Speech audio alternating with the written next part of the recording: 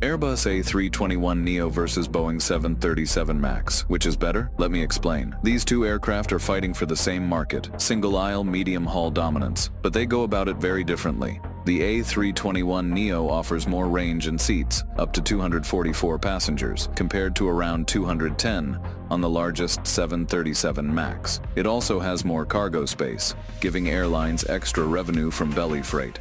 In terms of range, the A321XLR, a variant of the A321, can fly up to 8,700 kilometers, compared to around 6,500 kilometers for the 737 MAX 10. This makes it ideal for transatlantic routes that the MAX simply can't reach. However, the 737 MAX has one big advantage: commonality.